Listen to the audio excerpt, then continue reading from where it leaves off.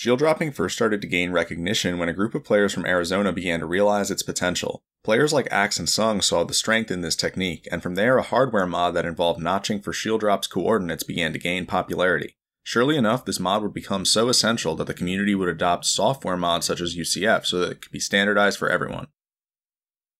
Despite the fact that several years have gone by since shield dropping's inception, there's remained one shield drop method that people use almost exclusively. This is the original method that Axe and Sung popularized. This method works by buffering your shield horizontally to shut off roll, then rolling the stick down to your shield drop notches. While it's fine to view this as the default shield drop method, it isn't the only one. There happens to be another method which deserves just as much recognition for its ability to compensate for the Axe method's deficits.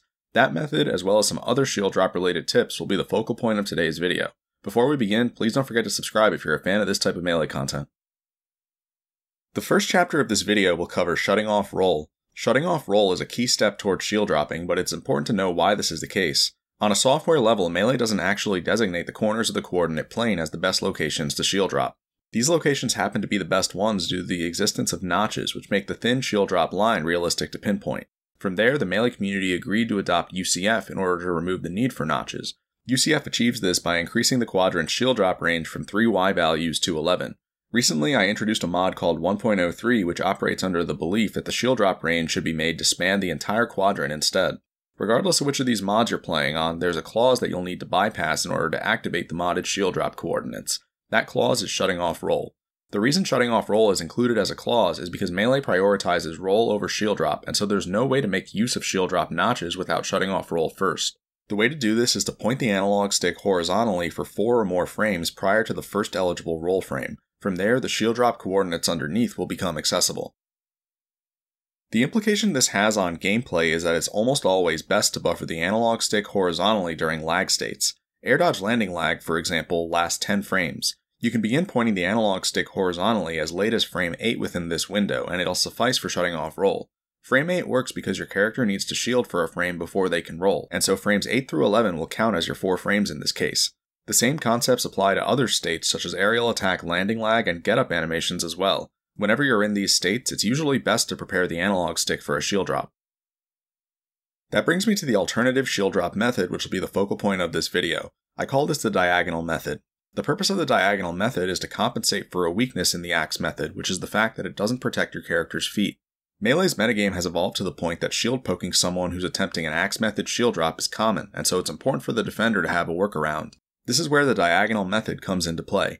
The diagonal method is performed by preparing your analog stick in quadrant 3 or 4 rather than horizontally. This suffices just as well for shutting off roll. However, the catch is that pointing in the quadrants protects your character's feet, and so you're able to defend against attacks that would normally poke you. From there, you can shield drop by rolling the analog stick back up to the horizontal position for a frame and then lowering it back down to the shield drop range. The diagonal method would appear to be strictly better than the Axe method based on the explanation I just gave. However, this isn't the case. The advantage the Axe method has is that it only requires one stick motion for a shield drop to be performed. This means that an Axe method shield drop can be performed more quickly if you aren't attacked. What's interesting though is that if you are attacked, then the downside of the diagonal shield drop method is negated. This is because your character will incur hit lag and shield stun frames during which you can roll the analog stick back up, then back down without incurring any downtime. If done properly, then your hit lag and shield stun frames will absorb the time it takes to perform these stick motions, and you'll shield drop on the first possible frame. On the other hand, if you aren't attacked, then the diagonal method will take longer to complete than the Axe method, as you'll have to waste time by rolling the stick up first. To recap this video, there are 2 shield drop methods worth choosing from. It's always advisable to shut off roll by buffering your analog stick horizontally before performing either of these methods, but from there they're different.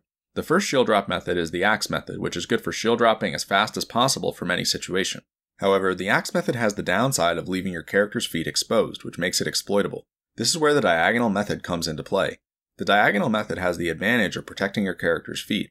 From there, the downtime that's needed to perform 2 stick motions can be concealed if you're hit, as you can perform these motions during your hit lag and shield stun frames. However, if you aren't hit, then the diagonal method will take longer to complete, as it'll take extra time to roll the stick back up to the horizontal position.